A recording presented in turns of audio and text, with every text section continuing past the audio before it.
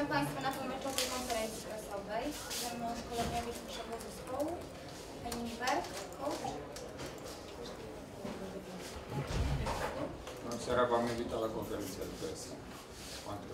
Good results, good game in the end. Defensively very solid, offensively scoring 3 goals and it could have been more. So it helps when you score early when we had the away lead. And then they made it of course difficult for the Oficjalny. Maybe they lost a little bit of hope. But I thought they tried their best all the way through. It was a good European game for us, so we're happy with this performance and results. Trener powiedział, że jest to naprawdę dobry rezultat. Jeśli chodzi o dzisiejsze spotkanie, to zarówno defensywa była solidna, w ofensywnie także spisywaliśmy się dobrze, ponieważ strzeliliśmy 3 bramki, a mogliśmy strzelić i więcej. Fakt, że mieliśmy tę zawitkę z Warszawy rzeczywiście pomaga. Być może to podłamało drużynę przeciwnika, ale na pewno dali z siebie wszystko i cieszy zarówno dzisiejsze spotkanie, jak i rezultat. Antrenorul a spus că a fost un meci bun pentru echipa din Varșovia. Au avut o bună ofensivă, deci rezultatul de 3-0 este un rezultat la care se așteptau. Deci e avantajat și rezultatul de 1-0 din Varșovia și a spus că a fost un meci bun pentru echipa lui și pentru UEFA. A fost un moment critic despre calificarea la Botoșani? Jeżeli miał takie objawy, że mogę mieć jakieś problemy z FC Botoșani. Przed tym meczem. Da, tak. Of course, we knew there would be challenges and we knew there would be possibilities. I think we could see both in this match. I think Oficjalny, because they played many matches now and some made changes to this team compared to the team that played last week against us. And maybe injuries, maybe tired players after many matches. But I think we have the experience now. We know how to use the squad and the players to play Thursday, Sunday. So we have this experience and we have a good squad. So of course, I think that helped as well to make sure we get this result there. Trener powiedział, że oczywiście, że były pewne obawy. Wiedzieliśmy, że to będzie dla nas wyzwanie. Natomiast udało nam się zrealizować, właśnie sprostać temu wyzwaniu. Pojawiło się dla nas też dużo możliwości. Widzieliśmy, że w drużynie przeciwnika było wiele zmian. Wynika to przede wszystkim z tego, że grali ostatnio dużą liczbę spotkań. Być może to właśnie zdecydowało, że zawodnicy byli zmęczeni, albo mogli się do tych kontuzji. My już mamy takie doświadczenie. W ubiegłym roku graliśmy właśnie i w czwartki, i w soboty. Dlatego jesteśmy już doświadczeni, jeśli chodzi o ten aspekt i to nam niewątpliwie również pomogło w tej rywalizacji. Antrenorul echipei din Legia a spus că aștept că este o provocare, deci când a venit aici, poate jucătorii noștri au fost puțin obosiți după meciul de săptămâna trecută, deci contuziile și-au spus poate cuvântul sau deci n-au jucat la valoarea lor. Ei au spus că sunt obișnuiți cu un efort fizic mai intens, au zis că au avut meciuri și sâmbătă și duminică și pentru ei, în general, a fost un meci bun și din partea noastră, deci au văzut tot o echipă bună care... Unde credeți că se va opri Legia în Europa League? Gdzie myślicie, że Legia do jaki poziom dojdzie w Europa League?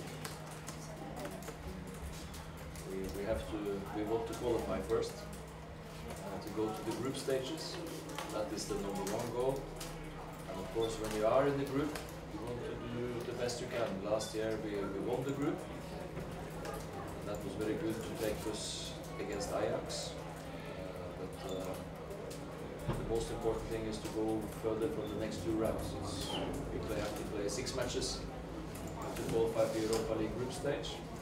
And now we play 2. We need to do well in the next 4 matches. Powiedział, że oczywiście takim celem numer 1 jest awans do fazy grupowej Ligi Europy. Oczywiście gdyż jest w chce się wygrać, nam się to w ubiegłym roku udało, potem mieliśmy możliwość rywalizować z Legią Amsterdam. Oczywiście na ten moment naszym głównym celem jest przejście tych 6 meczów, które zakwalifikują nas do tej fazy grupowej. Dopiero 2 za nami, przed nami jeszcze 4 i właśnie na nich się teraz koncentrujemy. Deci au spus că deci, avansul în ligă i-a ajutat și anul trecut au avut un meci cu Ajax Amsterdam, dar acum se pregătesc să treacă de cele 6 etape ale grupei și sper că cele 4 care sunt în față o să treacă cu succes. Czy są jeszcze jakieś pytania? Nemanja Nikolic poszedł do rzutu karnego, to znaczy, że będzie stałym wykonawcą 11 rzędu w tym sezonie.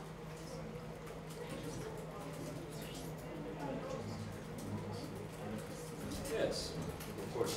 We know he's a good penalty taker. We knew that before, and he showed that in training. So that's why he was chosen to take it. And sure, we have other good penalty takers as well with Brosh. He's always on the list.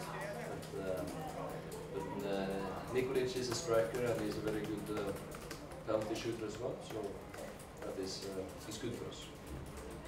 Powiedział, że tak, że to właśnie on jest teraz tym pierwszym na liście wykonawcą rzutów karnych.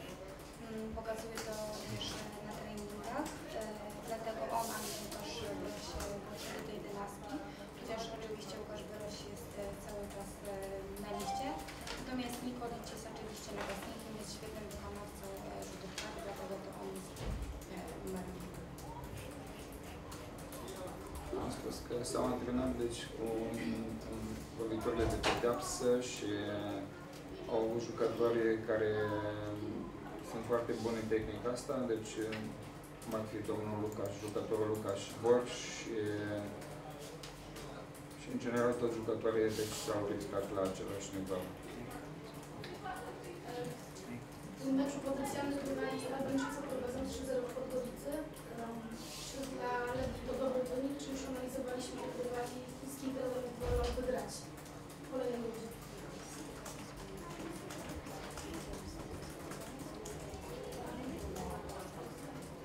I've not seen the 2 teams, so I don't know.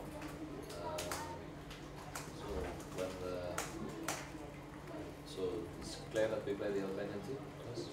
Yes. So then they have deserved to go through and are a better team than the team from Montenegro. Like I said, we need to play 4 good games to qualify for Europa League, and if we are to do that, we need to go through from the next round as well. Which one of those 2 teams are the best is the team that goes through. So yes. Trener powiedział, że jeszcze nie miał okazji obserwować dokładnie tych drużyn, więc ciężko jest mi powiedzieć, po prostu jest dla nas trudniejszym rywalem. Natomiast zawsze ta drużyna, która przychodzi kolejna rundę, jest oczywiście lepszym zespołem, a jeśli tam jest właśnie taki rezultat i jeżeli przechodzi drużyna ogarnie, no to wiadomo, że jest lepszy niż drużyna z Czarnej Góry, ale dla nas oczywiście najważniejsze, żeby przejść do kolejnych mecze niezależnie od zespołu. Și am spus că orice echipă care trece mai departe, deci în etapa următoare va fi o echipă mai bună, deci se pregătesc de meciul cu Albania și desigur cel cu Muntenegru.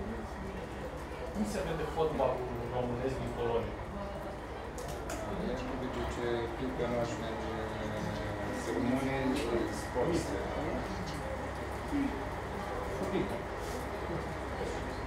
good.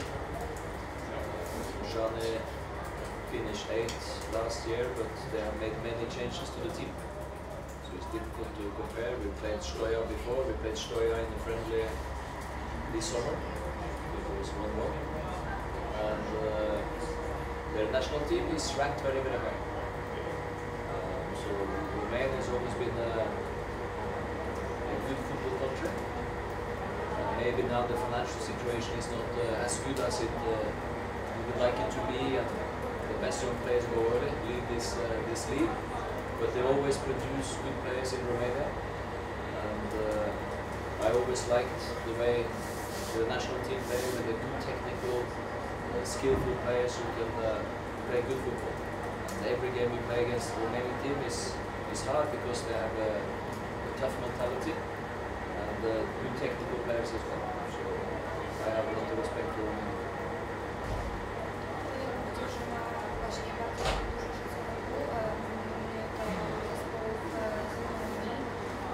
Zakończyły sezony na 8. miejscu, ale teraz doszło do wielu zmian w ich zespole, zmienili dużo zawodników.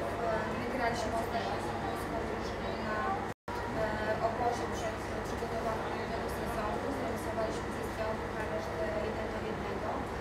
Trener powiedział, że wie, że Rumunia jest zawsze wysoko pozycjonowana w rankingach oficjalnych. Mają bardzo dobrą drużynę narodową, zawsze podobała się ta drużyna narodowa. Być może teraz zespół boryka się z trudną sytuacją finansową. Przez to młodzi zawodnicy bardzo szybko opuszczają kraj. Natomiast zawsze lubiły tę drużynę narodową oglądać. Mieli bardzo dobrych technicznie zawodników o bardzo wysokich umiejętnościach i zawsze ci rywale z Rumunii są trudnymi rywalami, ponieważ między innymi charakteryzują się twardą mentalnością. Antrenorul echipei a spus că are un respect mare pentru echipele din România, pentru că a început fotbal club Botoșani. A spus că știe că anul trecut a terminat pe locul 8 și este o echipă, deci, clasa între echipele cel mai bune din țară. Anul trecut au avut un meci cu Steaua unde au făcut egal și au văzut valoarea tuturor români și au spus că trecem poate printr-o situație financiară mai grea și nu putem permite jucători mai buni, dar pentru el fotbalul din România a prezentat întotdeauna un interes și îl privește cu respect. Dziękuję. Dziękuję bardzo.